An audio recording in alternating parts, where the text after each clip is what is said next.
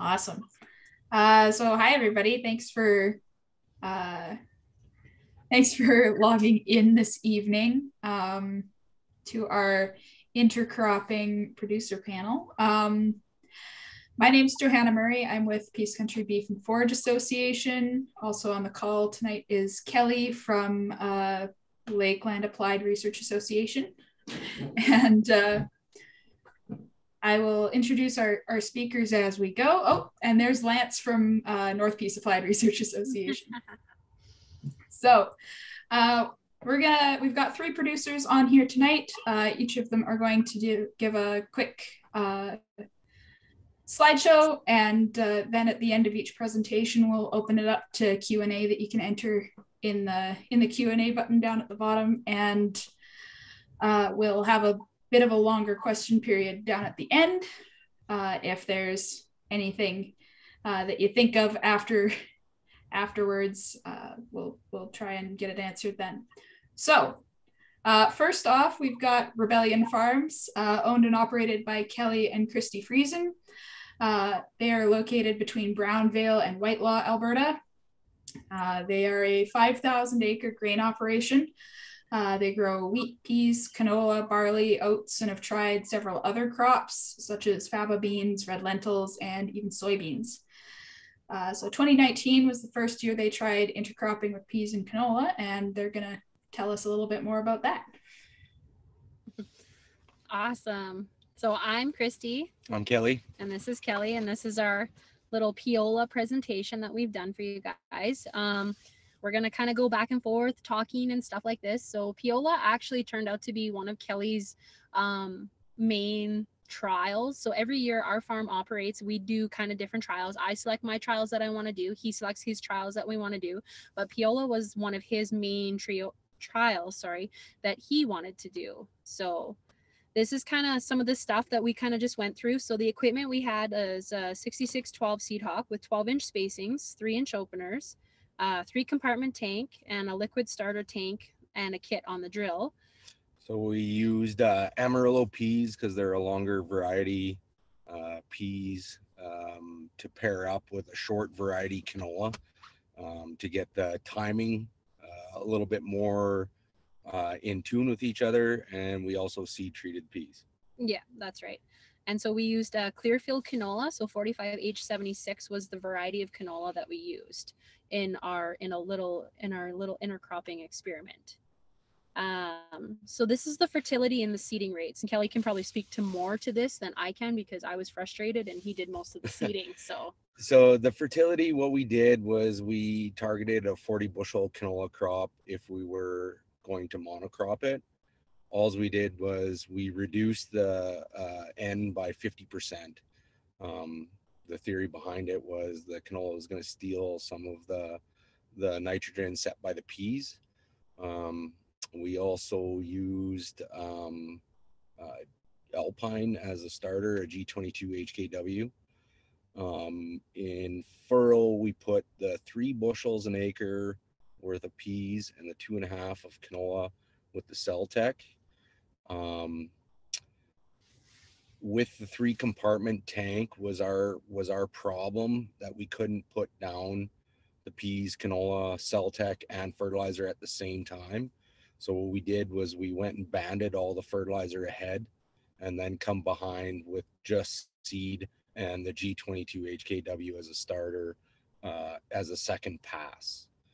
I think if I were to do it again, maybe we might back off a little bit more on the seed on both the peas and the canola because it was super thick. So for spraying, we did just a simple pre-burn prior to seeding. So we did just a glyphosate at the 0.66 liter an acre rate. In crop, we used Solo. So basically any chemical that's used for Clearfield canola is kind of what we used for peas. We did, instead of a fungicide pass, because it was a little bit of a wetter year that year, and there was a high leaf mass index, we did what was called calcium chloride foliar instead of a simple pass of fungicide. And then we desiccated with glyphosate in the fall. The calcium chloride, you can maybe speak to that a little bit more. Yeah, it'll be in the next slide or one of the upcoming slides, but it on a regular year, I think the calcium chloride would have been enough to make the plants healthy enough to withstand the leaf disease. But we had, I think it was like 22 inches of rain that year, and all the leaf mass index in there, it was crazy. So we probably should have went in again with another fungicide, but we didn't, and it still panned out better or good. I just think we may have lost a little bit to leaf disease. Yeah. So here comes harvest. Harvest was trial and error. Honestly, to be honest, I got really frustrated combining it just because where you need to have the reels set. So we straight combine everything on our farm. We don't actually own a swather. So the amount of plant mass that you actually have to pile through the combine is insane. And where you have to have the reels set compared to just straight cutting canola is not what I'm used to. So yeah, trial and error for harvest. We found that the canola preset, so we run all John Deere combines, and then Kelly fine-tuned the settings a little bit. It was actually pretty neat. I tried on the P setting and then closed up or slowed everything down on the rotor and stuff. It didn't work. So I went to the P setting, backwards. The canola setting was actually the one we needed to go with. We had to open up the top and bottom sieves to the P preset settings, which did an okay job, but by throwing out the pans, we were losing probably about, I want to say 7 bushels. Once we sped up that rotor a little bit more, it made such a big difference. So it was all trial and error, whether you're going to intercrop, peas, oats, peas, canola. It's kind of a art to figure out the settings. It's not just a preset or what you previously done. It's a happy medium to catch both commodities, I think. Yeah. And you said even like adjusting the rotor, even as simple as 150 RPM makes a huge difference. So it's really honestly getting in there and fine tuning and playing with things in order to find what's going to make you your best yield and bring the most seed into the hopper of the combine. So storage and separation. So this was kind of our experience with storage and separation. So we're heavy into grain bags, and we store lots of our commodities in grain bags. We've just found that if you're having a wet year and you're trying to combine and you're trying to get stuff off, we just find that bags are a lot more stable with moistures.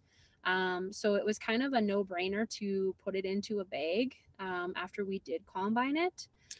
I guess part of that would be, this was our first experience. So obviously there's going to be higher moisture content in the peas, hopefully lower in the canola. We didn't know if it was going to actually like diffuse into each other, if the canola was going to come back up to 12 or if that moisture was going to cross commodities. So we chose to put it in the bag just so that we could deal with it later and it still be safe.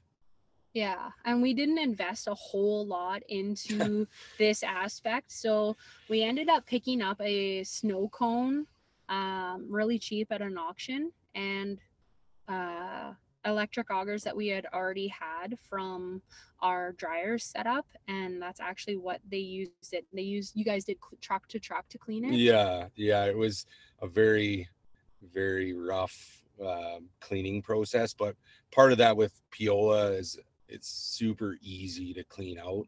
So the size difference was crazy. We just had to trickle it through as more of a trial if this was going to work out or not. Mm-hmm. Yeah. So now we even broke it down into like a little bit of a profitability just to show everybody. So our monocrop canola averaged 43 bushels per acre in 2019.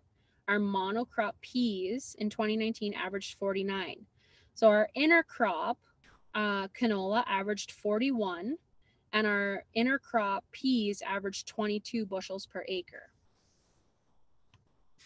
And maybe you can talk to that a little bit. So on our monocrop, that year I think we averaged 1050. So rough numbers was $450 an acre.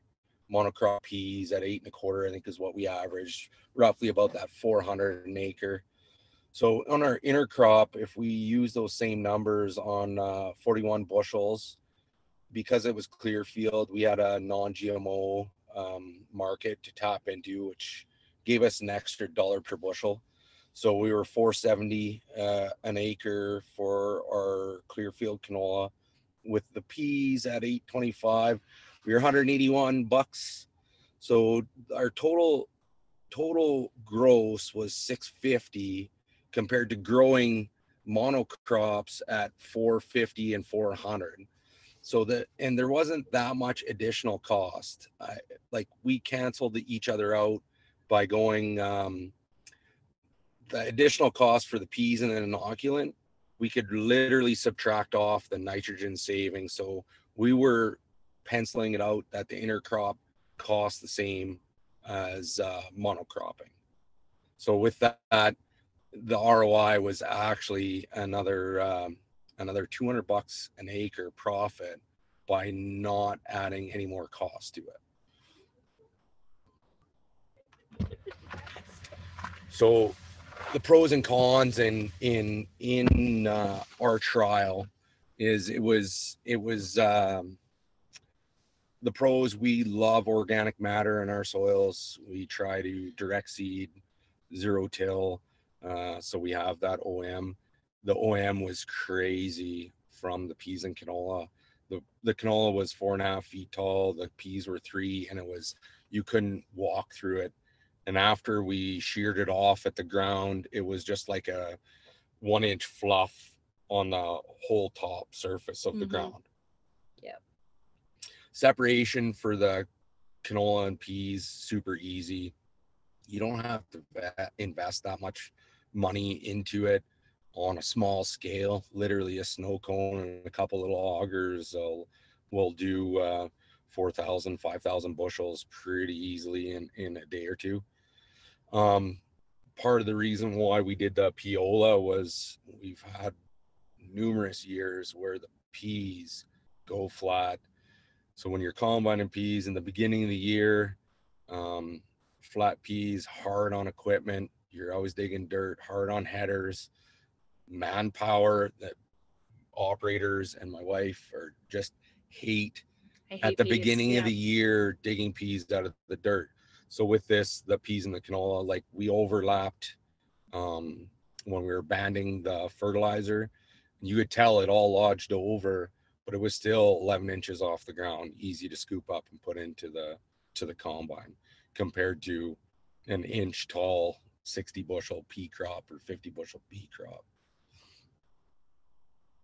You can do the concept. You want me to do the concept? Okay. So there was a large stem and leaf mass that had to be put through the combine. When it comes to efficiency of combining, we really count our speeds and how many miles per hour you can actually combine a crop. So combining this crop, we actually lost a mile per hour combining in comparison to monocrop canola, so just a single field of canola. We actually used approximately 20% more fuel to combine it, just because there was that much more leaf mass and plant material that had to be put through. And it was a slower process to separate the crops, just because we weren't set up for it. So it just took a little bit more time. But I think if it was something that we did on the regular, it would be, something that we would maybe look into a trommel screen or something like that. Yeah, for sure. just to be kind of, a little bit more set up for everything. So, and then we kind of broke it down into things that worked and things that didn't work. So this was kind of our overall, experience on what worked and what didn't. It took a lot of time to figure out the settings on the combine. Kelly threw lots of pans out. So every field that we go into, we throw pans or drop pans to determine our losses.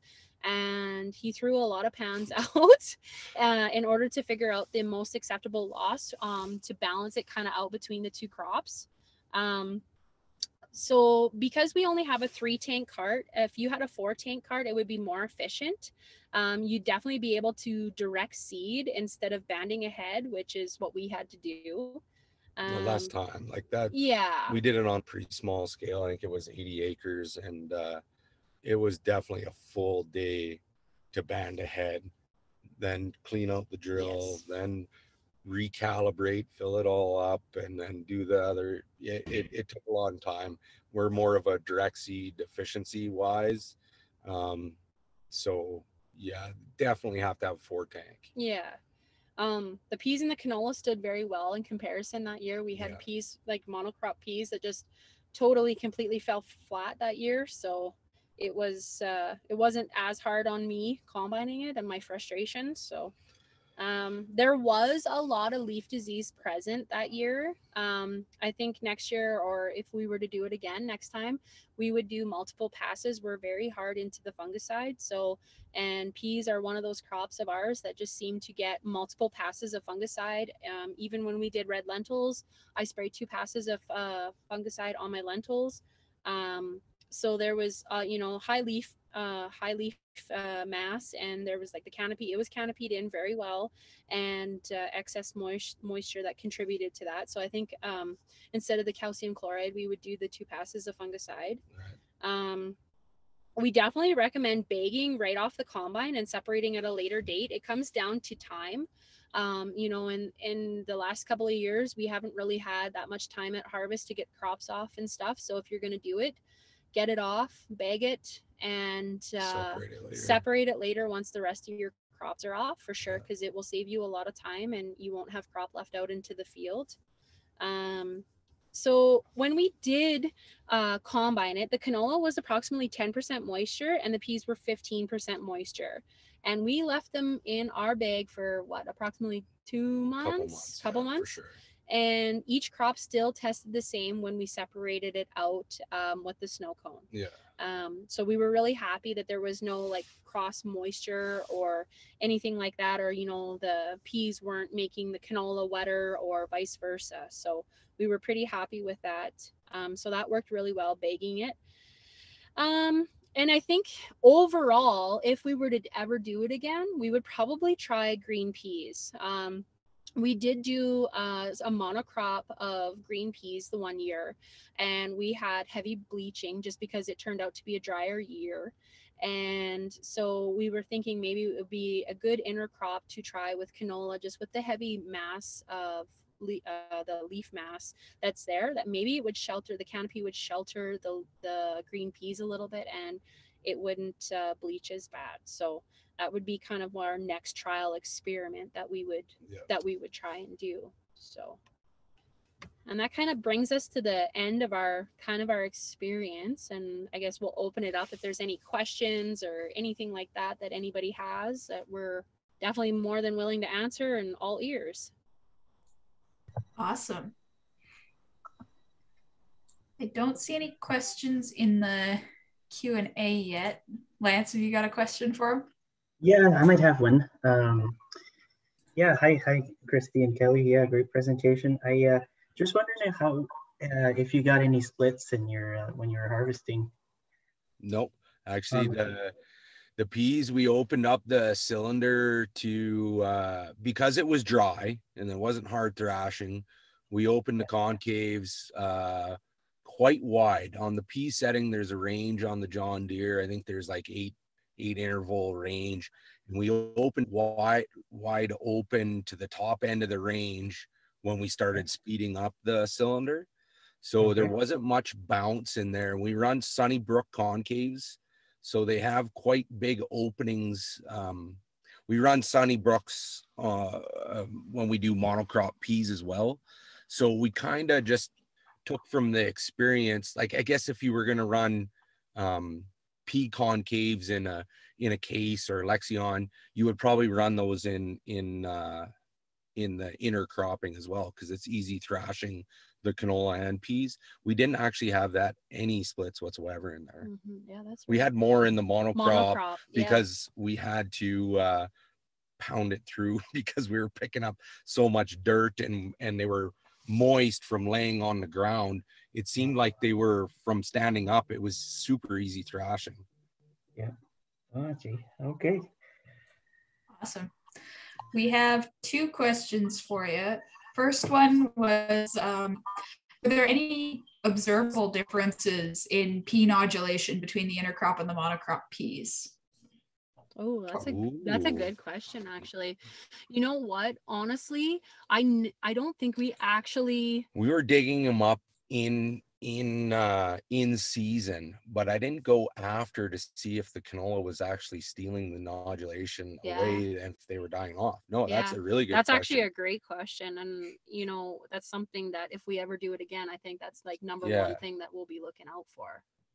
Because we didn't actually, we did it up until fungicide timing and flowering, but then after that we didn't actually watch the correlation between that. Neat. Another question was, missed what you used for seeding rates for each.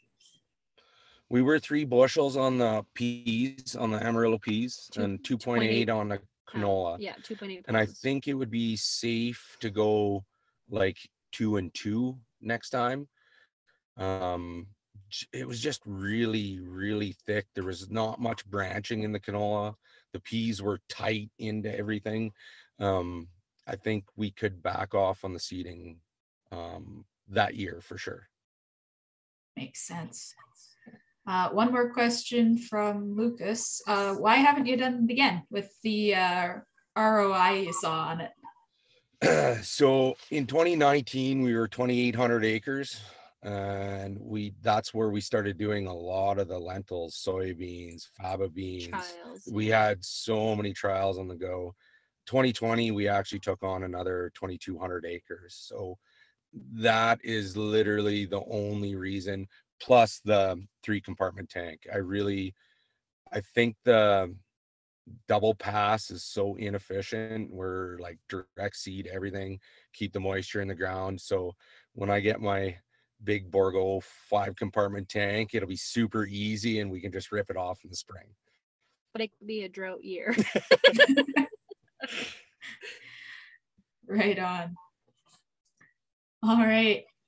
If you didn't get a chance to ask your question, you can ask it at the end, but we will go on and we'll go to Josh next. So Josh farms in Claresholm, Alberta, with 4 other business partners. They run cattle, hay, forage, and grain on both irrigation and dryland agriculture.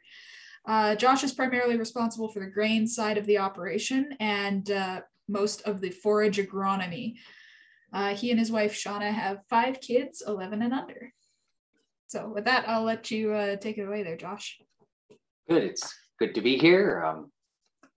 Present to you guys on a little bit of things we've learned over the last few years. So I got a presentation here, so we'll go through it. So yeah, as she mentioned, I have, there's 5 families, so that always makes it interesting. So it keeps you honest, because you know, when there's only 1 or 2 of you, you don't have other people that want to look at your books and want to look at your ROI. So if it doesn't pay, it doesn't get to happen here very long. I mean, we're pretty innovative. We got lots of things on the go, but if it doesn't pay, my 4 business partners like to crack the whip a bit and say, don't do that. So anyways, and I do it to them too on their departments. So we're fairly diverse. We got cattle, forage, native, cash crops. We do some dry land, some irrigation down here in the south. Winter wheat, spring wheat, canola, flax, peas, sunflowers, perennial forages, mustard, oats. That's been a good one. Barley, lentils, and we monocrop and intercrop and play around. And it's really kind of what the landforms says it wants. So maybe a few more frost-free days than you guys, but about 105. We're fairly high, 1,000 meters elevation. We're right in the shadow of the foothills. You only have to go about 5 miles straight west of me, and that's it. No more perennial or no more annual agriculture. It's all cows because those foothills. I was looking it up again because I didn't believe it. Apparently, we get 17 inches of precipitation annually. Haven't the last few years. And this last year, I think we grew everything with 3 inches of in-season rain, but that's what happens when you live in Southern Alberta. And we're in a dark brown to black soil zone transition. So is it next slide? Ooh. Oh, there we go. So yeah, here's a map. I don't know why the map did all that, but we're down in. So we're going to talk about a little bit who we are, benefits of intercropping, how we do it, and kind of the future generation. So that is the presentation. Money, as I mentioned, we got, I got a bunch of business partners, and we're a lot of families to feed on not a lot of land when you think about it. So if the economics don't work, we can't do it. I think we're over 30% of the total acreage with like a conventional intercrop. We mix a lot of varieties together and some other stuff, and if you forage. So yeah, we got lots of stuff where it's more than one species. It's become a really big part of our operation. And yeah, it's economics and having cows. Cows make this really easy, because if you mess up, it's no big deal. Just feed it to the cows, right? If that combo doesn't separate out, well, I guess you got cheap or sometimes expensive cow feed. If it doesn't look like it works, you can't spray it, you can silage it off. So those cows really make some of the weird and wacky trials easy, because you just go with the cows. So one thing we've been doing a lot of is, especially on the irrigation, is a cash and forage crop together. So we'll go in, we'll seed a cash crop, and then usually a cereal. We wait till it gets about 4 leaf. Then we go in and we add some, maybe we'll spray it depending on the weeds, and we'll add some forage species, annual forage species for late season grazing. And if we get good moisture and the bigger thing is a good growing season, usually we do it on irrigation, we can get 50 to 100% of a forage crop for grazing in the fall. And it does ding your normal cash crop yield a little bit. Usually we're running about 90% of a normal forage yield. But then you get a full graze behind it, or even a half a graze, the numbers really start to look really good. You can start to feed cows pretty cheap. On the straight cash crop intercropping, down here in the south, sometimes when it's a little dry, we don't quite get the over yielding effects, right? Sometimes we do, sometimes we don't. I mean, we don't just, yeah, it depends. So I mean, it's one of those things when people say, well, there's always an over yielding effect with intercropping. Depends. Don't count on it with your numbers. Try it for yourself. Maybe, hopefully you will. But yeah, better habitat for beneficials, lower fertilizer use. And the bigger thing, and I know Friesen's kind of mentioned it, is it allows to get higher quality on crops you normally can't grow. With the short growing season, like we're quite a bit shorter growing season than even Lethbridge, Medicine Hat, Tabor, you know, those real specialty crop countries. So crops like red lentils are a big risk here, just with cool nights and some of that. And chickpeas are a big risk. So we can grow those crops when we intercrop them, and then we can get into some of that high value crop where it's kind of a no-go if you don't intercrop them. And the really big reason we like it, I mean, besides money, I mean, everybody likes money, right? But is system stability, right? If one crop is weak, we got a lot of salinity down here. So if you grow like a pulse and a brassica together, the pulses, they just do not like salinity. They do not like wet feet, right? But usually the brassica, it will like that a little better. So the brassica will do pretty, or as good as it can, or a lot better in some of those saliner areas, or moderately saline. And the peas will do a lot better on the high dry hilltops. So basically every square acre of land you have is going to produce maximum amount, right? And it gives very good potential to weather climate extremes. You know, if you get a hailstorm or whatever, usually peas, I mean, if they even see a hail cloud, they blow open the pods and die. It's just how peas work. I mean, we're in a pretty high hail zone. Where canola, you know, it usually bounces back. So, you know, there's things like that. So it's basically, we're trying to use biology to induce stability in our systems rather than chemical solutions. Will it work for me or you? It depends. As with all things, you can make the math do whatever you want, depending on what values you place on things, what values you place on biological solutions versus chemical ones, and the cost to separate the way and the cost to separate these combinations will dramatically affect the numbers. And in general, down here, even, you know, pea canola, that's a great combo. We started out with that. But if you don't use intercropping to solve an agronomic issue, chances are the economics are just barely there and you won't make enough to justify the extra work. Peas, yellow pea canola, I mean, we started that in about 2005 and we've had pretty much something ever since. Yeah, it's been a long time. And it doesn't, that's where we started. It doesn't really work. We don't do it anymore as the advantage is too small. There's not quite a big enough over yielding effect. There is some system stabilities. Maturities are really not ideal on peas, yellow peas, canola. And it's a really good starting point, but it was only marginally economical. So, I mean, it's a great starting point. It just doesn't work for me, but it was kind of my gateway drug. So I'm all for yellow pea canola, but just not for me. And yeah, they did Friesen's again. They touched on it. You need to try to match up the maturity. So you need to get a long season pea and a short season canola. We've done lots with Polish canola, actually works really good. If you're going to intercrop with peas, you get a good old Polish canola. But then you lose even more herbicides. So anyways, as I've mentioned, got to solve the agronomic issues. Flax, large green lentils. There is some weird things. You look on the chart on flax and a large green lentil should never, ever mature on time. They should never mature together. Flax is always a December crop and lentils are kind of middle of harvest, mid-September crop. And for some reason, when you put the flax with large green lentils, the flax matures sooner and the lentils mature a little later and they work. And it's large greens, you know, the highest value lentils typically you can grow and works great. So some weird things happen. Lots of peas, brassica, tried the greens. We've done do lots of forage peas now because there's good market in them. Some premium markets if you can find them. So usually we grow in a mustard and a pea. And so we like to grow a pea that grows nice and tall and then likes to go really flat. And that's how we do it. So then we use the brassica to hold up the peas. And then we can grow a higher value pea, make a little more money. And the bigger thing I really like about that combination is residue. You've got to keep the residue down south here where it's hot and windy and dry. So I do not like monocrop pea residue or monocrop pulse residue in general. It's just too prone to wind erosion and there is no residue. There's no soil armor to hold in the moisture. So it will hurt you the next year. So that little bit of brassica in there just seems to make that stubble stick around a lot more. It probably plays with your carbon nitrogen ratios and stuff a bit. So that's a big factor for us. We usually plant winter wheat in behind that combination.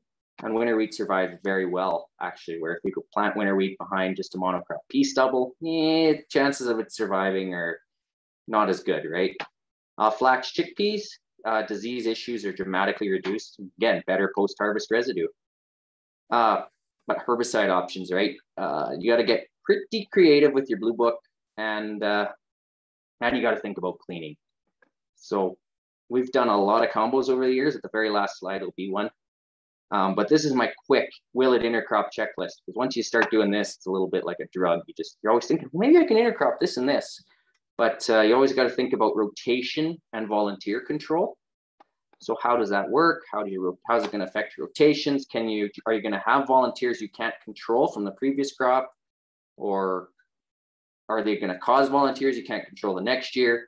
You need some sort of seed size difference so you can actually separate them. Flax and canola would be a terrible combination because, you can't, cleaning flax out of canola is just, if there's volunteers, it's just a pain in the neck and you can't really color sort them. So that, just right away, you can't do that because that's sorting, right? Unless you're going to use it as like a livestock feed or something. Herbicides, what are you going to do for your herbicides? Oh, well, the better question is, do you need to do something? What are you expecting to have? Are a few weeds okay? And will buyers allow the combo? I know peas and barley is a pretty good combo. Peas and malt barley. Apparently the buyers, for some reason, the maltsters just don't like anything associated with peas and malt barley. I don't know why. We're not really in the malt barley business. But I mean, you got to maybe talk to your buyer about some of these things, right? Just make sure you can actually sell it. So now we're into the fun part, the part that, you know, I always did best at school was pictures. And here is, as you can see, we're pretty heavy. We like our residue. We use shell-borne headers for everything. And so these are sunflowers. And I think those were done pea. And then over here, we got a pea canola, I think. Not sure what kind of pea. As I mentioned, we use shell-borne headers for everything, shell-borne stripper headers. So there'll be a little more on them later. And that creates a few other opportunities. So this is our relay cover. I think here's some pretty thick grass. So yeah, this is a irrigated wheat crop, probably did about 130 bushels, I think. And then we got a pile of grazing out of it after. So you go in with your shell-borne, and yeah, I mean, if you combine this conventionally, I think you'd have to swath it and let it dry, and you'd probably hurt. But we just go in with the shell-bornes and strip the dry wheat out of the green grass, and away we go. And then a couple months later, we come in with cows and get lots and lots of cow feed. But when you do a combination like that with the relay covers, because now you're trying to extend your growing season, I can't spray, I lose my fall spray. Now, what's the cheapest way to control most perennials is a good fall spray, right? A little bit of glyphosate in the fall just does wonders. So when you do that combination, you don't get a fall spray. Now the question becomes, well, do you need it? Here, this was a check where we had no relay cover on the grass or on the wheat. I think this was wheat or barley. We do it with all kinds of cereals. And as you can see, here's a 40-foot strip where it's just solid flickweed and thistles, where over here, it's a lot cleaner. So sometimes, you know, sometimes you don't need the herbicides with the intercrop or the relay covers. It's kind of all blurry. What's an intercrop? What's a relay cover? What's a forage? Here's sunflowers. They're just so fun to intercrop with, and because you got so many different heights and canopy differences. So this is actually a triple crop. We got a sunflowers, then we got faba beans, and then we got red clover, or crimson clover. That's crimson clover down below. You can barely see it. You can see it a little bit here. To try to fix some nitrogen on some irrigation. It was a very, very high moisture combo. If you got some land to dry out, it's recommended. And then here's sunflowers and canola, and we'll discuss why I do so much with sunflowers in the next few slides. So we love our stripper headers. Yes, the wife, there's lots of good jokes about that. And yeah, and everything, we basically, if we can't harvest it with our sunflower header or our stripper header, we don't grow it. That's the rule. So all these crops I talk about, we run them through our shell-bornes. We just love to conserve moisture. We love to conserve residue. So yeah, shellbornereynolds.com. I think if you just type in shell-borne stripper header, there's lots of YouTubes, lots of explanations on how they work. It's a very old idea. And sorry, my slideshow's bouncing around a little bit here. And we use them for everything. So this actually here is what it looks like when we seed. So we kind of always got to start at our headers, because to get through, I mean, that's wheat stubble. It's probably well over 2-3 feet tall. I know some of our irrigation, you can have 4-foot tall stubble that we're trying to seed through. So that necessitates a disc drill. This is a flax lentil combination. We're stripping it with the shell-bornes. And this here is monocrop canola. We strip monocrop canola, and it works really good. The use a pod shatter variety, and away we go. And you can take it a little bit greener. And so yeah, those stripper headers, we love them. We feel we get a lot more yield out of them, even on the monocrop side. And I mean, down south here where it's dry, that's what we've really had good luck with them. So that's what we do. But because of the shell-bornes, we have to seed with a disc drill, as I mentioned. So our main one is a Deere 90 series opener. Here they're on the rack that we built. But in our higher moisture and some higher moisture years, if you get a lot of residue, this is a old FlexCoil 6000 with modified filler lasers openers. We pull that out every now and then. And then because I was too cheap to keep paying full canola seed rate when we don't monocrop a lot of canola anymore. But you know, we got this planter here that we set up for canola. And they all seed through that stripper stubble really well. And we have intercrop with everyone. This one here is a side band. This one here is nothing. We're back to single shoot. And this is single shoot as well. But as you see, the reason we've done so much with sunflowers is because you can always just throw sunflowers in one box, and then you put in a different plate, and you put in another thing and another thing and another thing. So with the planter, it is so easy to intercrop because you can just change your plates and have combinations of all kinds of things. So the planter is actually a very, very good intercrop machine. So that's why there's all kinds of work done with sunflowers, because when the I can just throw things in the box and do 20 acres here and 20 acres there and learn things. And they take really nice pictures. So yeah, we use pretty much our main workhorse, especially in this dry cycle, is our 1890 single shoot. We seed everything with it, intercrops, monocrops. When we had double shoot capable drills, we use the mid-row banders a lot to place the intercrops. And that works good. You use your fertilizer runs usually on 20-inch on the mid-row banders. You plant your crop that you think takes the wider spacing. So if you're doing a pea canola, you put your canola on your 20 inches and your peas on 10s. It works really good. Did it for years. I am not a fan of mixing species in the same row. 2 passes like Rebellion Farms did. That's a great way to do it. But yeah, I'm not a fan of mixing species in the same row for, there is arguably some mycorrhizal associations. If you put the 2 species together, the roots will interact and maybe share nitrogen, whatever, a little better. But what we found is every time you mix the row, it's a little harder to get things the ideal depth. Split the difference. So you could seed on a little shallow for peas, a little deep for canola, and probably make it work. But what happens is if you get a flea beetle clip starts eating on your canola, or your pea leaf weevil, it's a big pest down here, starts chewing on your peas, or your lentils are just a little slow, or your chickpeas get ascochyta, and it just slows them down. If they're in the same row, the other species will just go and dominate, right? So if your canola gets, if you're hoping for your canola to hold up your peas and your canola gets flea beetles, well, now your peas are all flat in the fall and your 4 business partners are mad at you. So, but when you put them in separate rows, you can get your depths better. You can get your disease breaks a little better. And what'll happen is if that happens, it's a big month or 6 weeks before the plants even start interacting again. So then the plant has time to catch up. So if you get a little bit of flea beetle damage, you know, the canola can catch up. If you get a little pea leaf weevil, the pea, and we've just had better luck in making sure both species thrive when they're in their own little row. The other option we've done lots of is take our RTK on the irrigation. We like to seed on narrow rows. Like we got 10-inch drill. Well, they're all 10s and 15s. The planter's 15, everything else is 10. We like to seed our irrigation even on our, like when we're seeding wheat, we like to seed our wheat twice. I like 5-inch spacing.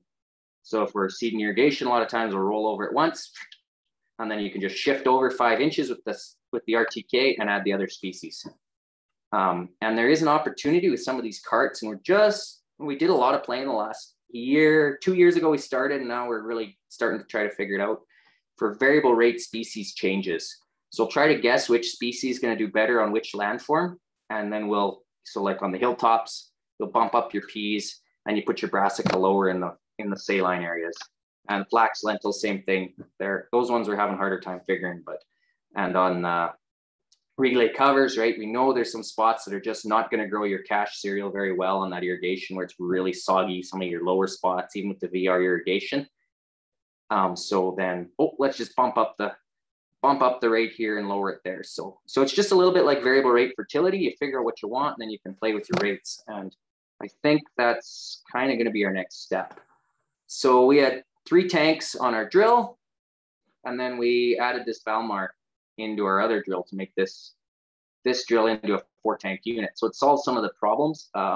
We typically don't fertilize. Most of our fertility is all broadcasts, so a little bit of phosphate, but most of these combinations, you know, we use more. We could do it with a 3-tank cart, but this Valmar is how we made our single shoot drill into a double. So the Valmar has got its own fan, and we put in a second air pack here, and then we labeled all these hoses. So when we're seeding intercrops, we just move the hoses here. It takes about 20 minutes, and then the Valmar feeds the front rank. So we throw our 1 species, usually it's only about a 30 bushel Valmar. So you throw the species that doesn't need flax or your canola or whatever, and you throw it in that one, and it goes down the front rank on 20-inch centers. And then you feed your air cart, can feed the back, and it goes on 20-inch centers. And it's just a little cam lock. It injects right into the edge of the tower here. And we really like it. It's a way to get around this. We use it actually originally for monocrop. We used to put our inoculant in there and our canola seed in there way back when on a different drill to get a 4th tank for small crops. And we use it for seeding grass. We custom seed a lot of grass, and we seed a lot of grass. We're always taking out grass. We put in forage for about 5 or 6 years, then we'll spray it out, crop it, and we just keep moving it through. So we're always having a perennial forage. So we're always seeding, we're always taking some out. And that box works really good for that as well. So it's more, it wasn't really just an intercrop box. We do a lot of other things with it.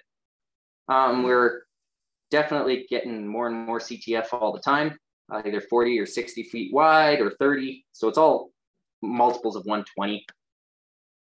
It works great for intercropping, as I mentioned earlier. You can do things, you can go into crops multiple times. And we're not crazy CTF evangelists. We just get our tire widths fairly close, within a few inches. We still run multiple tires, and we just play with the tire pressures. So the tires that are going to be sitting on the trams always have lots of pressure on them. And then the tires that are off the trams, we just put down to like 5 PSI. So when you're going on the good hard pack trams, the tires work. You don't really put a lot of pressure on the crop or anything you're in. But if you ever get into a muddy spot, then all your tires start to dig again. And it's a lot cheaper than trying to get everything on tracks and all of that. Because family politics and farming with business partners. My mechanic hates tracks. We're never getting track machines. So anyways, so you got to do with what you got. As I mentioned, it's stripper headers. The Rebellion Farms did a great job of explaining on combines and storage. They took the wind out of my thunder on storage. And hard to thresh crops, you just figure it out. Usually you just make one setting at a time, and it's like setting combines. But what we found on flax and lentils, flax and chickpeas, is we put in the small wire concave, cover them right up with filler plates a lot of times if they're hard to thrash, and just run that rotor really, really slow. And you seem to be able to thrash out, like flax is a very hard thrashing crop in general, and the flax will thrash out and you won't crack the chickpeas. So that's kind of how we do it. And there's some tips and tricks. Logistics are key. We're big grain baggers anyway. We bag everything as a rule pretty much. But with intercrops, it just works so great because, no spoilage issues. You just throw everything in and you don't have to worry about it. And you just bag it, and it's working really good because we can, when the crops start to leave, then you pull them into the plant and you separate them. So it works good. And they did a very good job earlier of explaining some of that. The easiest way to separate an intercrop, it's with a cow, right? My great grandfather, he intercrop forage species way back in the, in the 1900s, right? So if you can use a cow to separate it, that's great. So if you can do your relay forage, like I talked about earlier, just go in there, you graze it with a cow. I think these cows, it's actually on a multi-species cover crop, intercrop, I don't know what you call it, and they're grazing it. So I think what we did here actually is we silaged a barley pea intercrop. We silaged it off, and then we reseeded it again to a multi-species, and then we're grazing it here in late fall, but I kind of forget. Seed cleaning, if you intercrop long enough, you will get into a seed cleaner. And it's like there are many rules in life. You can only pick 2 of them. You can pick good, cheap, or fast, and you can only pick 2. We started with a rotary screen, even PTO augers. We didn't even have electric augers. So we moved into electric augers, and we've been running this rig for 10 years now. And we've separated thousands and thousands and thousands of tons with it. It does a really good job. And it's a gateway to a seed plant though. So just warning you. And as you can see, we can get some bins and trucks and carts, and once you kind of get it set up, it just rolls, and the shop's not too far away, and you look at it. Then we went and bought an old trailer-based seed plant, which is where a lot of people will go next. I like trailer-based seed plant because if you're wrong and it's a dumb idea, you can always just take it to auction or sell it again and get your money out. So it's a good way to do it. And then unfortunately, that has led to other things. But if you intercrop long enough, you're going to end up with a seed cleaner of some sort. And if you keep at it, you're going to end up with a seed plant. A lot of seed plants are just not capable of actually cleaning intercrops, as the screening sides are not big enough. In a monocrop plant, like a standard plant you see all over the country, 10 to 20% is a big cutout if you got 10 to 20% screenings. you can have up to 50 in an intercrop. So a lot of times the the screenings, legs and bins and all of that aren't big enough. A lot of times you're re-cleaning the screenings, like in almost all our combos, we clean and then we clean them. Then we clean one product to nice high spec, then we'll turn around and clean our screenings again. So if you're cleaning like, I guess we've already been using pea brassica, we'll clean our peas to a really high spec, and then you'll end up with all your split peas, all your pea dockage in your canola side. Well, we'll clean that out again. Usually it's mustard now. And then you got all your dockage, all your splits, all your cracks out, and you got two very nice products. So these facilities make great synergies with grain milling and drying. We got the plant we're building right now is a mill already. We're looking at a big feed mill. So it's going to be a seed plant and a feed mill and a slot for a grain dryer. So if you guys up north have grain dryers anyways, or feed mills anyways, you know, a lot of times seed cleaners work really good with them. And what you do to optimize your screenings dramatically affects profitability. So the screening side, how you deal with them, where you sell them, that's just money straight in your pocket. So this was about a year and a half ago. And this over here was this fall. And yeah, see, now we're getting crazy. So I think this was this summer. We're way, way ahead of this. So this is a gravity table going up. So just want to say, don't say I didn't warn you. If you start intercropping, you'll get a seed plant. And depending on how you do it, a cheap seed plant's $1 million. We'll be a little bit under that, but we spent a lot of time trying to source a lot of used stuff. I've been buying used parts for years, and I'm building all my own whatever, because I just love machining and welding and all of that. So, but that's a risk. I know one thing we did a lot of when we were just getting into it, especially on the peas, is we always knew that you have to clean some peas for seed anyway, or you have to clean some flax for seed anyway, or you have to clean some lentils for seed anyway. So we'd just be, oh, this is our seed quarter. So we'd grow our combination, then we'd haul it to the local co-op, and then we just take the clean stuff off as your seed, right? So then you could learn and play with some of these combos, and then the cleaning cost, you kind of had it anyways because that was your seed. Now, if you're going to clean it and then just sell it into the commodity market, well, that's can be a waste, right? So, and yeah, that's how we found out that our old community seed plant that was built in the 60s really doesn't like intercrops. So yeah, that's what we're doing. More livestock integration of just trying to grow perennials, get more cows. My brother runs the cows, just trying to get that on the land more. And this whole intercropping adventure has led to on-farm exporting. So we now, most of our products is starting to leave in sea cans now. So this is kind of how we do it. We actually just, once it's clean, you throw it in a sea can and you export it. But a little bit of that's geography. We're very close to the shipping container yard in Calgary. So they can be out of the shipping container yard to my farm in about an hour. We can usually load a can in under an hour. Well, it's 20 minutes if all goes well, but you know, an hour time you do all the paperwork and back. So you can be back at the can yard in 3 hours.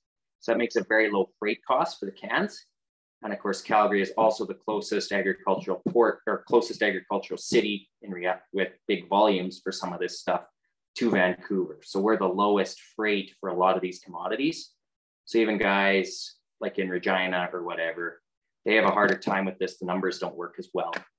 So by cleaning the intercrops to a very high spec, because you're cleaning anyways, you might as well clean it to a very high spec, try to find some buyers and export. So that's kind of why we can justify some of the, oops.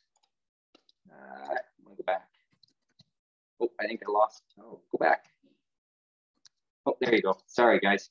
I always get asked, what's going to make intercrops be adopted? Well, it's a change in management attitude. And often it has to be driven by a lack of profitability. Humans rarely change unless they're not making money or they have no choice. It's just, we like our comfort zones, or you get bored. Peer group power, I've got quite a few like-minded guys down here in the South. We're spread out over a little bit, and we talk lots and done lots of intercropping, and we talk, and that helps a lot. And research facilitators, I know there's a lot of peer-reviewed work that has been done and a lot of literature searches that has been done. I mean, we hired a Alberta ag scientist, and it's amazing when you ask him about, oh, this combo or this interaction or this or this or this, he somehow knows how to do literature searches, and he can throw me 6 or 7 papers in an evening. And so that really helps, because a lot of this, you know, a lot of this work has actually been done. You don't need to reinvent the wheel. I've actually done really very little that's actually new. I've just pulled papers and tried to figure out how to make it work. And yeah, you just got to get the government and the policymakers in the fields. And another thing is, when we lose our herbicide options, then we're just going to have no choice, right? So at the rate glyphosate's becoming resistant to some stuff, at the rate fluroxypor, you know, some of these chemistries are just becoming less and less effective, then we'll have to intercrop, right? I mean, great grandpa, he intercropped out here in the prairies lots before they had chemicals, right? Because they didn't have a choice. And a family way back in Europe, they were intercropping for generations because they didn't have chemistries. And as soon as the herbicides came, good herbicides came, well, that killed all this intercropping, right? So probably just going to leave that here for a bit here, because the next slide here is just some of my information. So I'll leave that here. These are some of the things that we've done and have been very successful for us.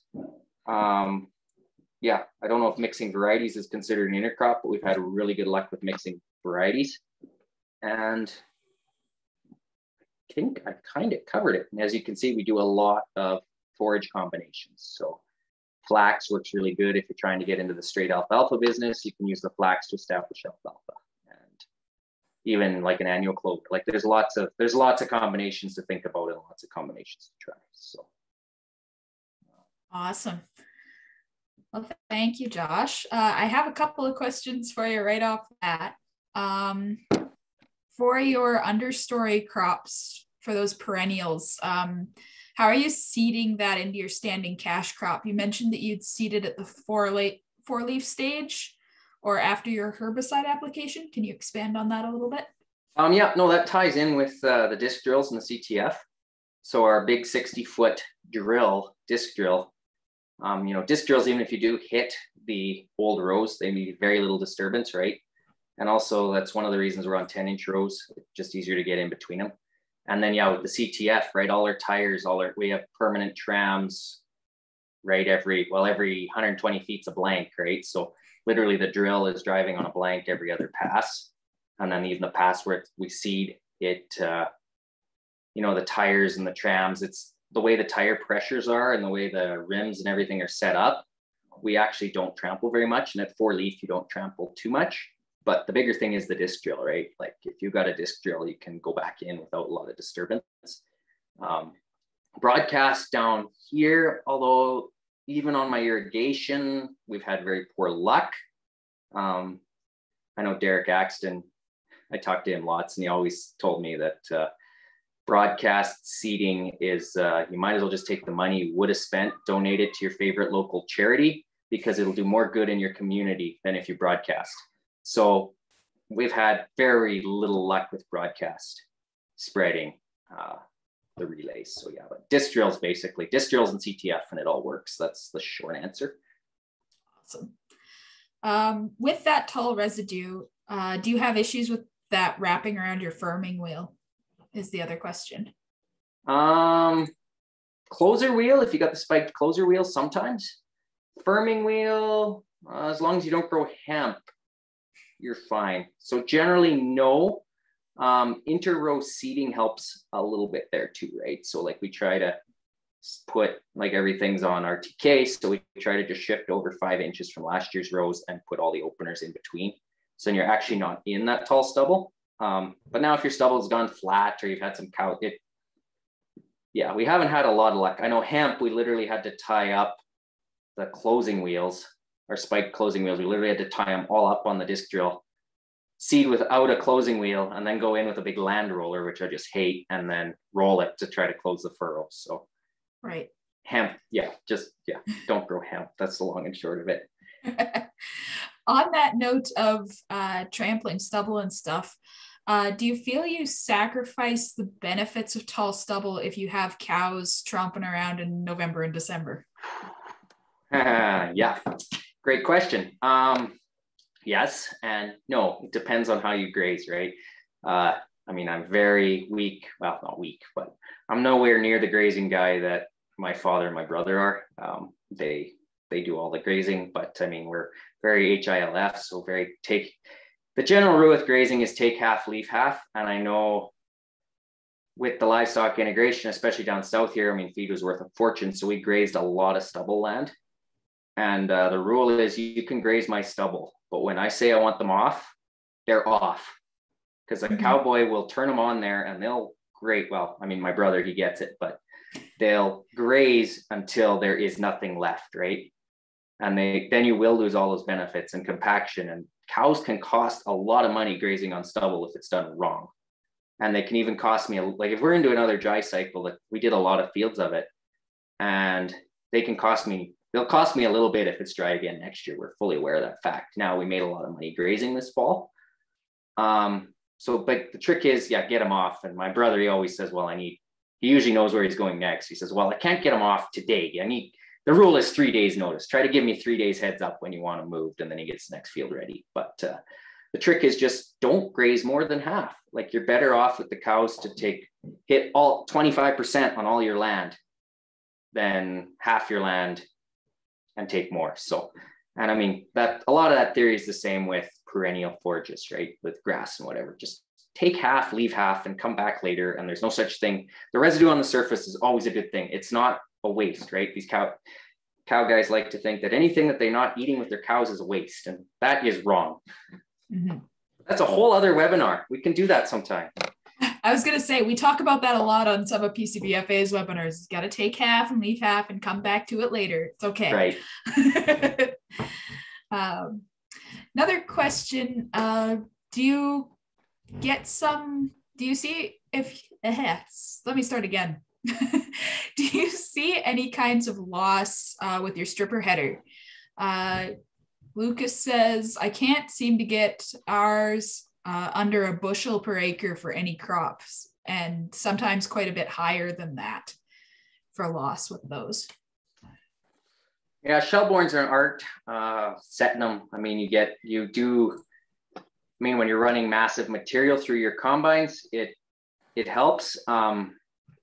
But yeah, no, there always is a little bit of a loss on stripper headers. I know this year is really dry down south here, and you're running higher loss because the stripper header needs kind of a wall of material to push through, and so that's kind of what keeps the materials in. And sometimes it's right around that depending on the crop, but I mean sometimes it's up in that 3-4 bushels the acre loss on canola, for instance. But we feel that the increase in residue is so much better. And one of the other things that we notice is we get a lot more header loss, but because we're running so much less other material through the combine, our combine harvester losses are lower. So your header loss might be higher, but your harvester loss might be lower. So you're probably similar. And I mean, you are saving a lot of fuel. Like, we're saving 30 to 50% less fuel than than when we used to swath and pick up on our canola. That's the only thing we've been on stripper headers for 30 years. So the only thing I've ever done is picked up swaths when we used to swath canola. Just the fuel usage was just insane. So yes, sometimes the losses can be higher. There's ways to set that and adjust that. Good teeth, like we just change the teeth on our stripper headers way too often. That helps. And it's roughly how we do it. But yeah, they can be higher losses, but we think that it's a whole picture economics things, right? We'll take a little more losses just for the residue and the fuel savings, depending on the crop. This year with flax, we were very, very, very cautious. At harvest time was $45 flax. We were pretty cautious on losses on the crop, but at $3 malt bar or $3 feed barley, who cares, right? So. All right.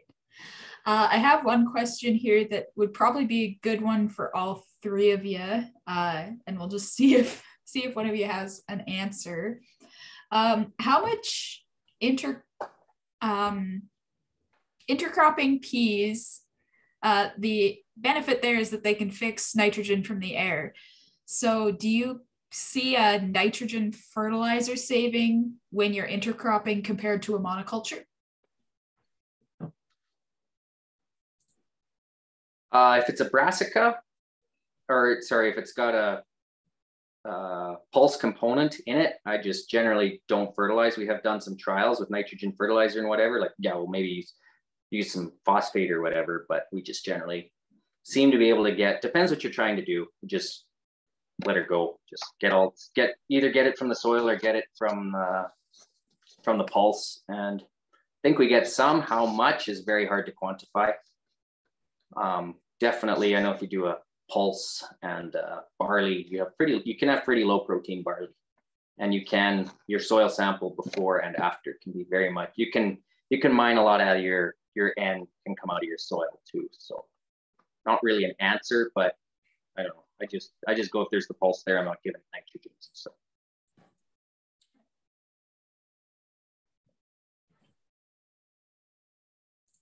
Do you guys have anything else? This video came on. We the way we take it is we're usually nitrogen deficient going into seeding, so that's where our 50% of our nitrogen for our target yield come from. So usually in our soil samples, we'll have anywhere from 10 to 20 pounds of N still left in the ground, which wouldn't really grow too much on if we didn't add any nitrogen. But yeah, usually we kind of add the full meal deal fertility to it and just back off on the nitrogen depending on what our soil samples say. Makes sense. All right. I think with that, we'll go on to Taylor. So Taylor farms with his dad and his brother. They operate a mixed farm of about 1,300 acres of crop, 90 head of cow-calf, and 60 pigs that are directly marketed near Glendon.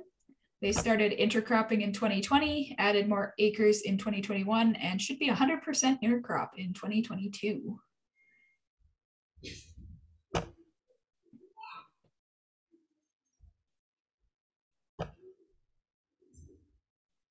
Okay, can you hear me still? Yeah, sounds good. Perfect. So yeah, like Joanna said, farm in Northeast Alberta, MD of Bonnyville to be specific, with my dad, brother, and myself, and then nephews whenever they're around. Got into the intercropping mainly on peas and oats.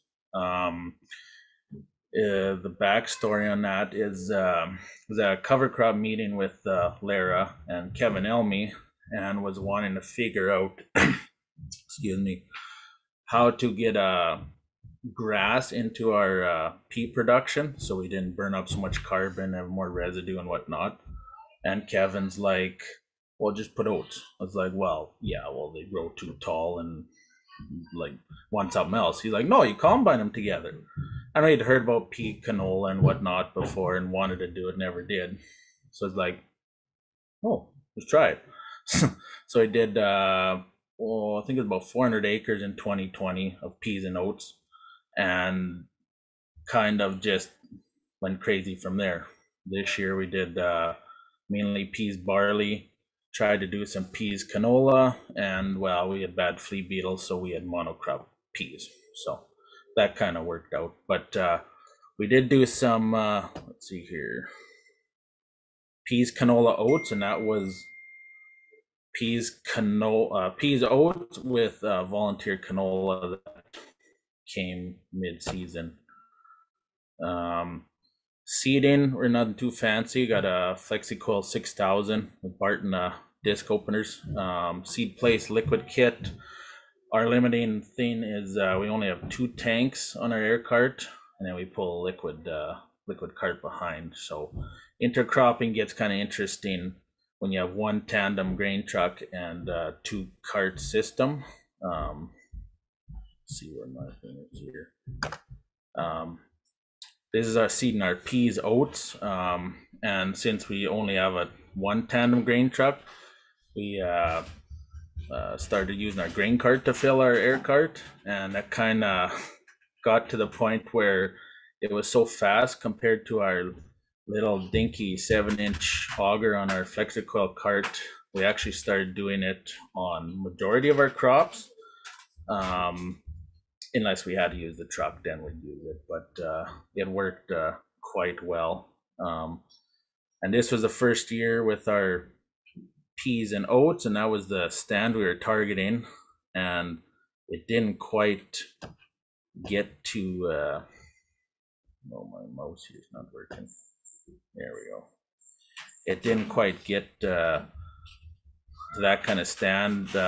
We had very poor emergence of oats. We weren't too sure our area that year. Oats just didn't want to grow, so we had some really poor emergence, mainly peas.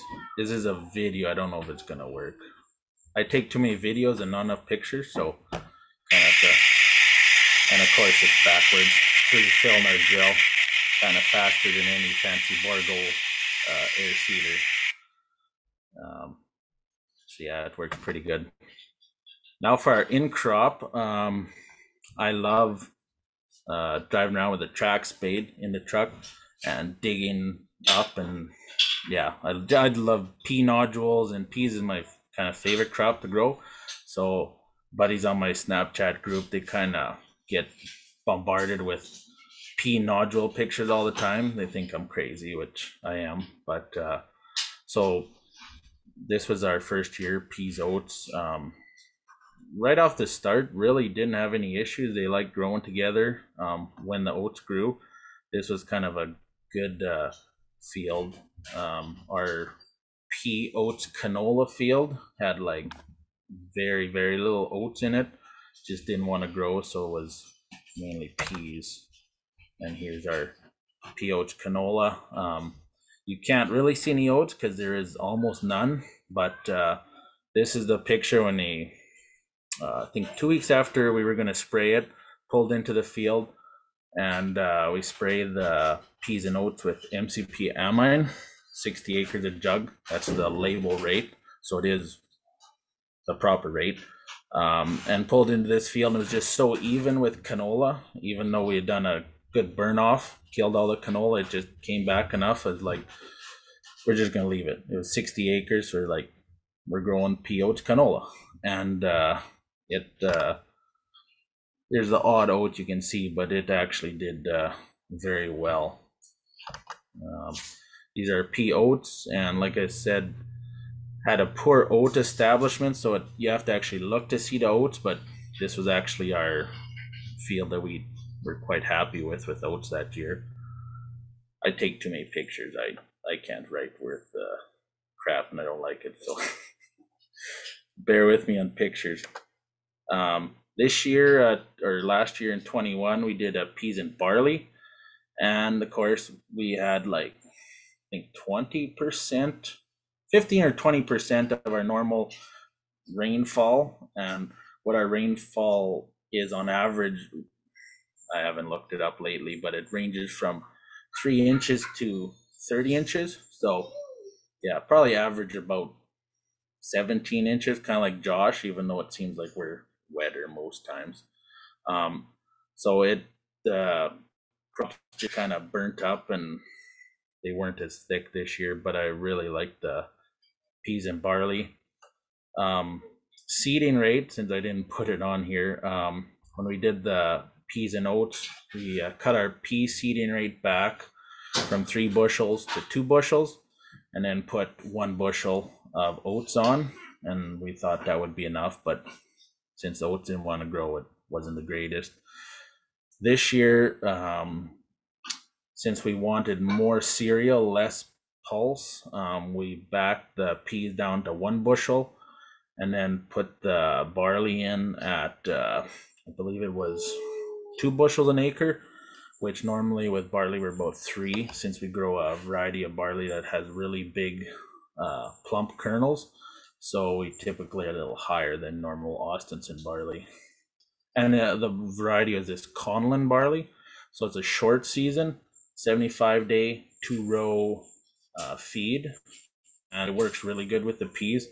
They kind of mature very similar in timing. The oats and peas kind of thought they might not mature together, but they just seem to work. So I don't really question it if it works, but it did.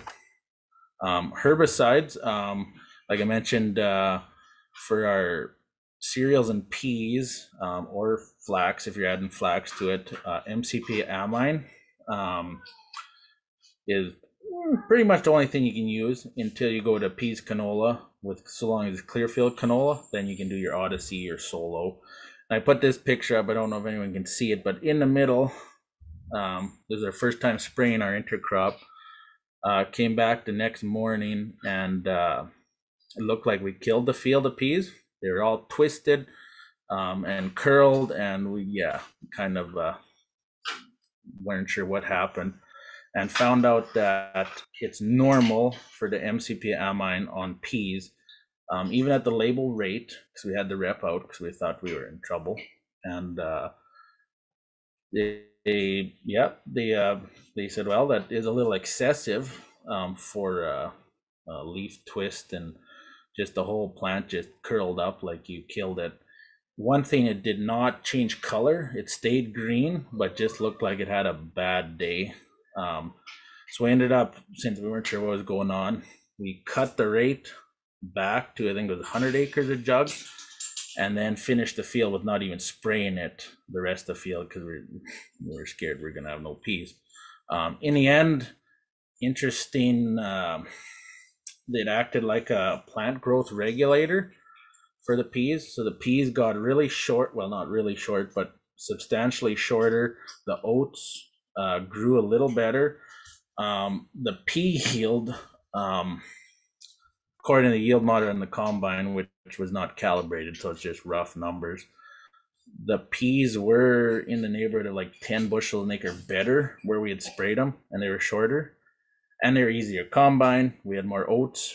Not exactly sure how many oats, because it was we didn't really get to testing and sampling everything the way we would like to. So there was a little more oats, lots more peas, easier combining. So yeah, now when we spray it and we see the peas just twist all the heck, and you think they're gonna die, wow, it's normal.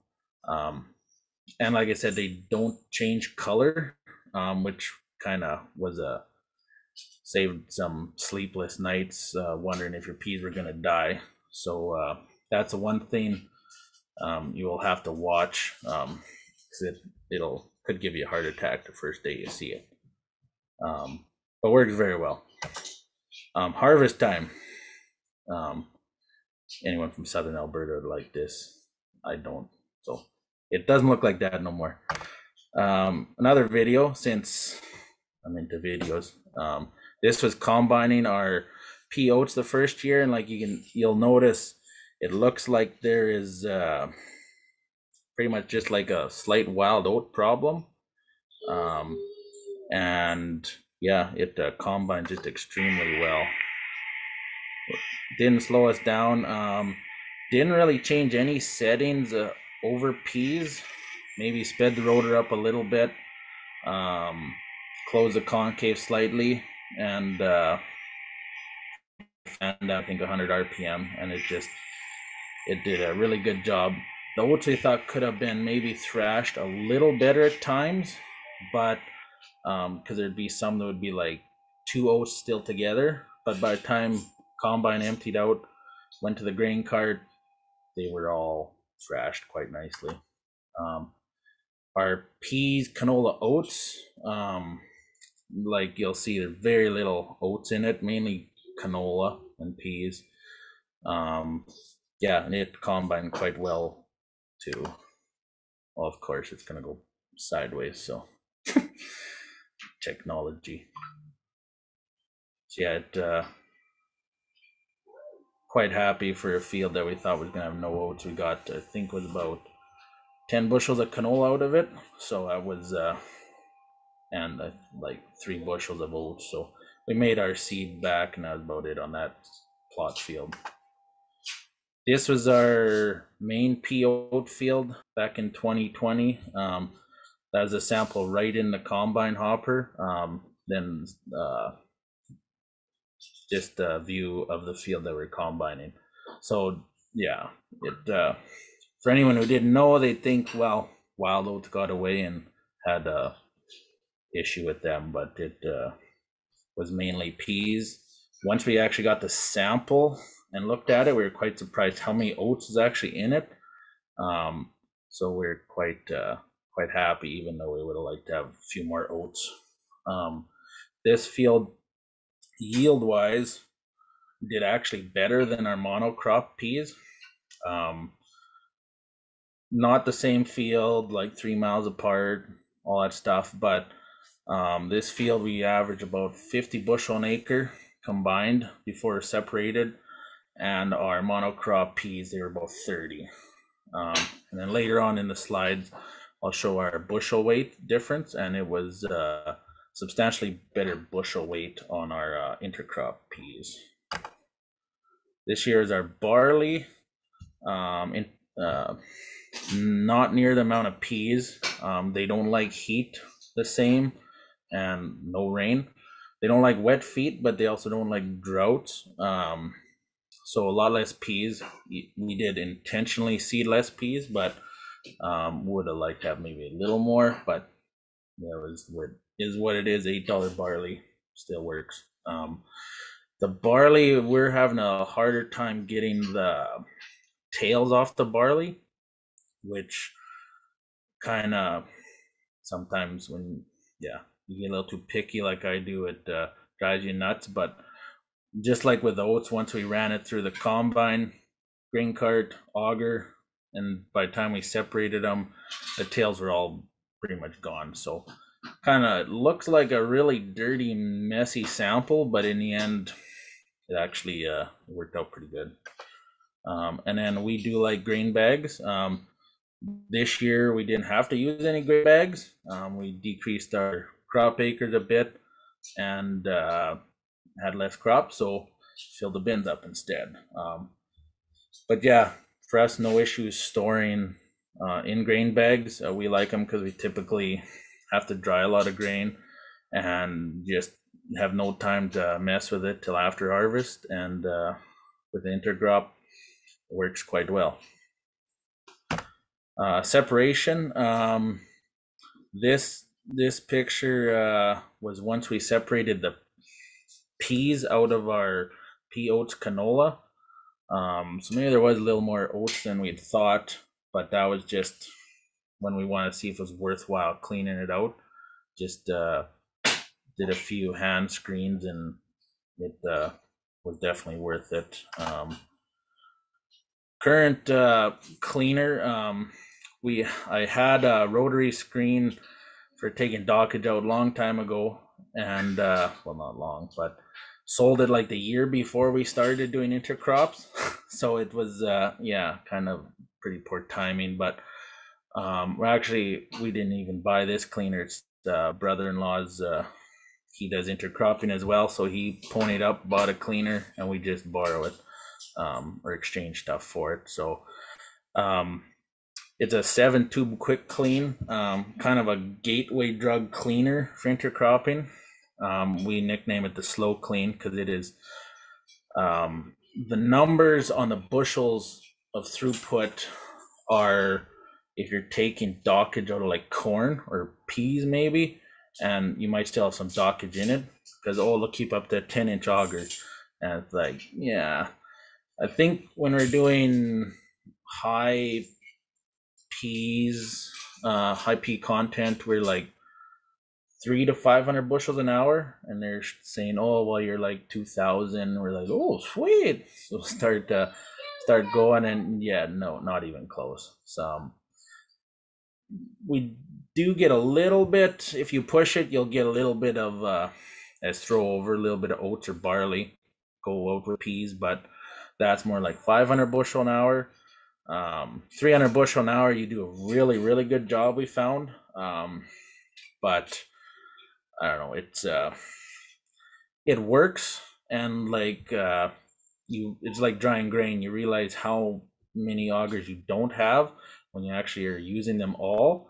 You're like, oh, we got lots of augers. Yeah, no, you don't. You end up using everything you can. There was a picture I seen the other day. Someone was using his combine as a grain bin. We hadn't quite got to that point yet, but you have a grain cart and trucks, and you're we were cleaning directly into a bin for the peas, and then all the, if you call it screenings, the oats or the barley or the combination goes into a grain cart, binned, and then cleaned again later to get the canola out. So it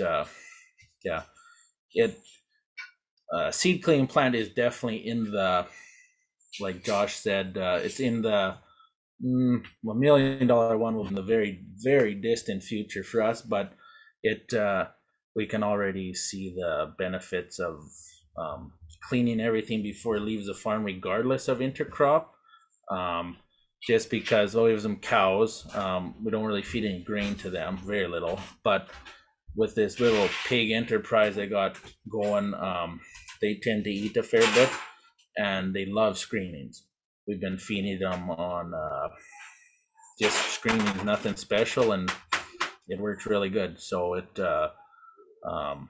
sell our screenings through the pigs for like $3 to $4 a pound, and yeah, it works pretty good.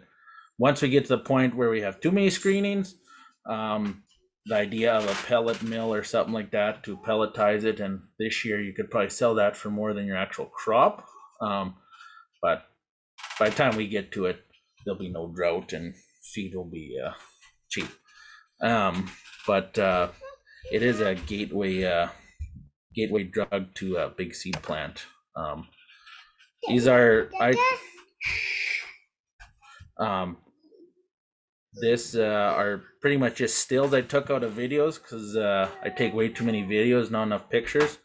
So this is when we're doing our I believe this was our pea oats canola. So the peas are going out, and the canola and oats are going in the truck. Yeah, the little auger, I think it was the first round of cleaning when it was new. The little auger on the quick clean quickly got took off, and just a hopper put under it with a better auger, because like I said, they're pretty much designed to take dockage out. And like the 1960 seed plants, when you're doing 50% screenings, the little 4-inch auger just doesn't quite cut it, and in a big way. We even tried taking the belt drive off in the one picture and put a hydraulic motor to spin it faster, and it yeah, that didn't help a whole lot, so it's gone. But yeah, just more pictures on the cleaning. Hopefully this video isn't sideways. It's kind of a loud, noisy operation. And yeah, you can see the canola in it, some of the oats, then out the clean peas come.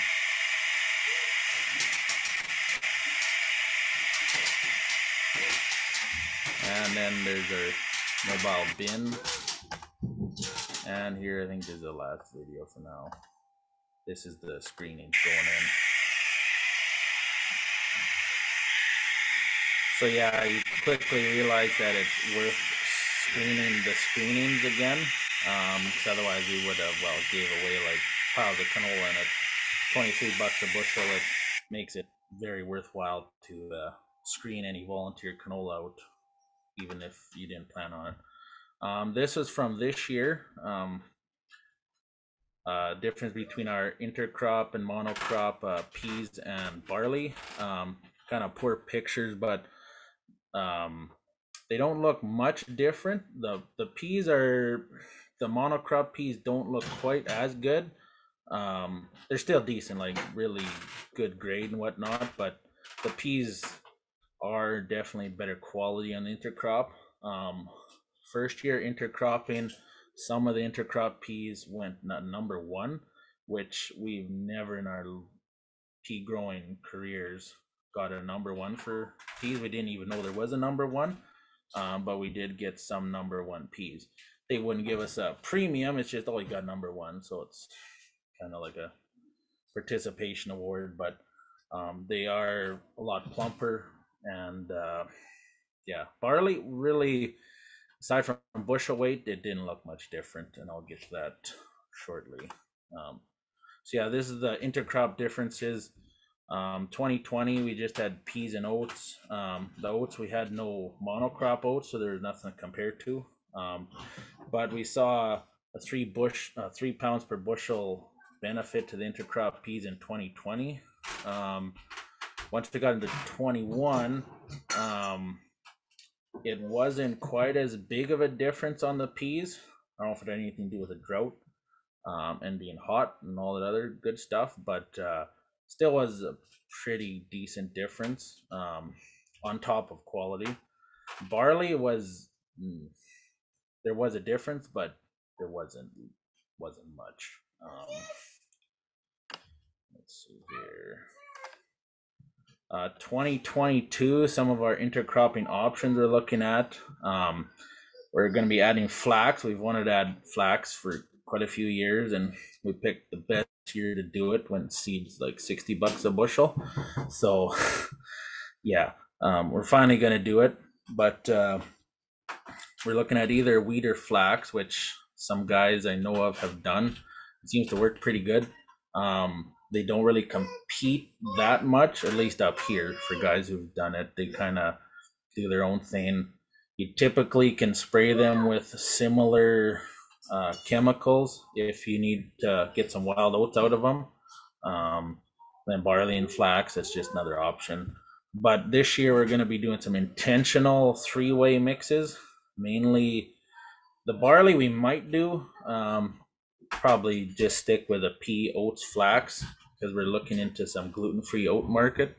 So the premium's enough. We don't really want to grow much for barley. But the interesting thing with the peas and oats, like I said, we spray MCP amine on them.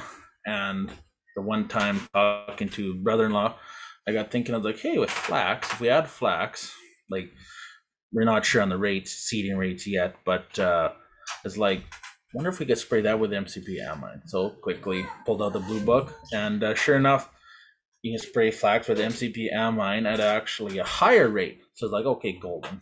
We're we can still keep our chemical the same way and throw flax in. So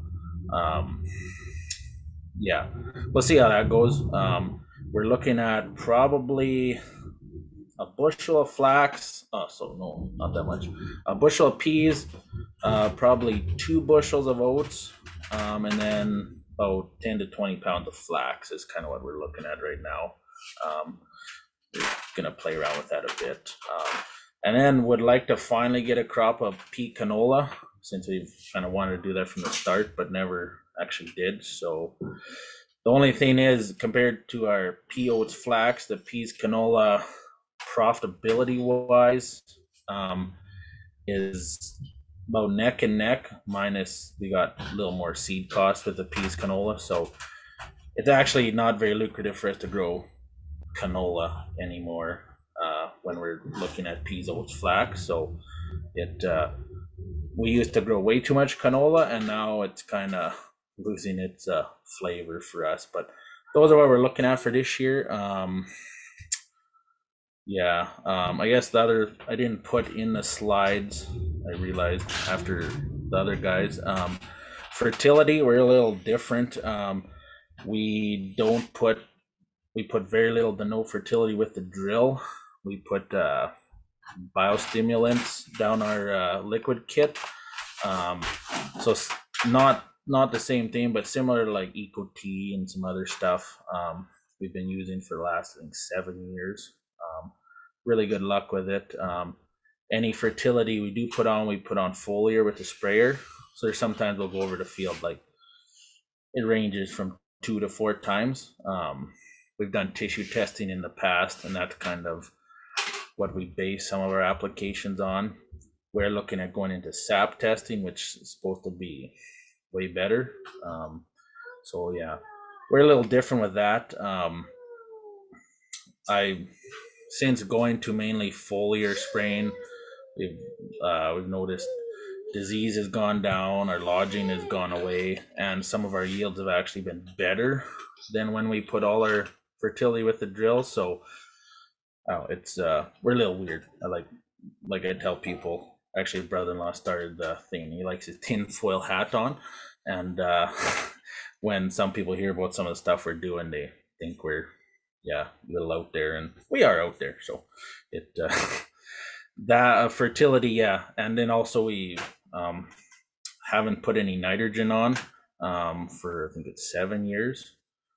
So we also grow most of everything, even when we were monocrop, because we only been intercropping. This will be a 3rd year. Even with our monocrop, we quit putting nitrogen on back 2015 was the first year.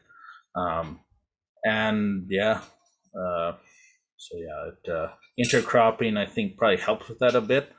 Our yields didn't actually go down when we cut our nitrogen out, which actually the first year I did it, we kind of thought we might not actually get a crop on the field we didn't put it on, and we actually got some of the best canola we ever grew that year. So it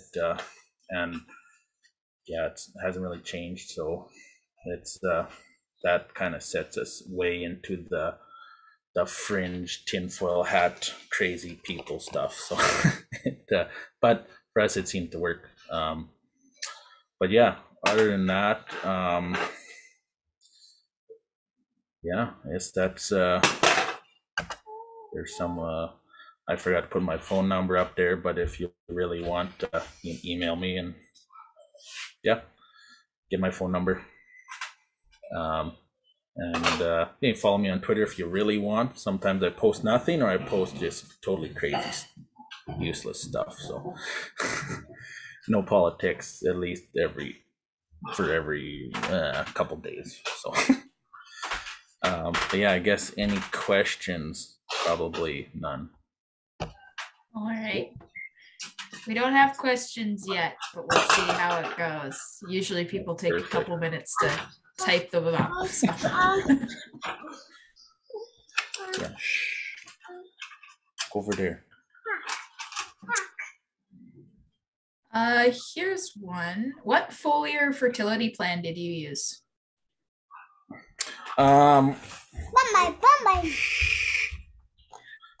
Foliar fertility, we've been using mainly Alpine and Omex products, mainly higher in phosphorus and a little bit in potassium. So like be a HKW 18 for Alpine, we really like that stuff. For foliar, normal G22 Alpine stuff. We've kind of been switching more to Omex lately just because of the dealer, and it'd be similar stuff, nothing too crazy with that. And then boron, your micros and all that jazz. So yeah, pretty boring. Maybe it's just because we've done it so long we seem to we think it's boring, but and follow up on that, are you applying tank mixed with your intercrop, or tank mix? I think the foliar stuff is what they're referring to. Yeah, with our herbicide, pretty much aside from a burn off, and I guess I didn't mention that, for our burn offs we'll use either glyphosate, or we've actually been using a bit of glufosinate, so Liberty, because we've had some potential Roundup issues with it hindering some crops. So we've been playing around with that. But aside from our burn off, every pass in the field, whether it's got chemical or not, will have fertility. So yeah, with tank mix or herbicides with some form of fertility. So that's kind of when we do use Odyssey on peas. Once we start tank mixing a herbicide, we don't got our 2 weeks of peas turn yellow and die, or try to die, like you go fishing kind of thing after you spray Odyssey or Viper even sometimes. Now once we started doing that, adding the fertility, it doesn't even have a sick day, it seems. So we do cut the herbicide by about 20% when we add the foliar in, and it seems to actually work a little better. So yeah, hope that answers awesome. Will you be seeding all of your species down the same seed row? Yeah, unfortunately, we don't have the double shoot on the drill. Ideally, in a perfect world, I'd like to have, I guess they call it alternating rows. So you have a different species in each row, like Josh does. But right now, with just a single shoot drill, we actually might have a second drill this year that has double shoot, paired row kind of thing. And if we do, we will try and have different species in each row. So the deep ones would go down the fertilizer shank or fertilizer run. Then the shallower ones would go down the shallow runs. So I don't know. I don't see much of an issue. Some people say there's no issue. Some people say it's better to have split rows or alternating rows. I would prefer to have alternating rows, but right now it's all mixed together. So. Right on. And if you have not enough tanks on the drill, then when you have two tanks and you're putting down 3 products, you end up having to mix products together. So like, it'd be like oats and flax gets mixed together, and then peas are in a separate tank. So yeah, I'd love a 5-tank Borgo. Even though I'm not a fan of Borgo, that'd be just sweet. Awesome. All right, I don't see any other questions. Perfect. So thank you very much, all 3 of you for coming on, or 4, I suppose, for coming on. And yeah, I think we got some good questions answered, and it was very interesting to see how 3 different operations are doing intercropping. Kelly, do you have anything else or Lance, do you have anything else to close off the evening? No, just a reminder that we do have the last intercropping session featuring the latest research in intercropping with Lana Shaw, who's been doing a lot of research for a really long time, so she should be really interesting, as well as Alan Lee. So it's a separate registration link, so make sure that you register and attend. And of course, this webinar will be available for everybody to view after as well. Right on. So thank you very much for presenting and everybody for attending. Awesome.